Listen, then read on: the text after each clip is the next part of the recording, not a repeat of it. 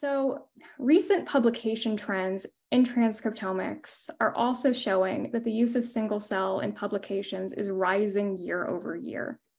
Given that single cell RNA-seq data is so powerful, and this is a great approach to investigate gene expression on the single cell level, it's helping to provide answers to major outstanding questions in both biological and medical sciences.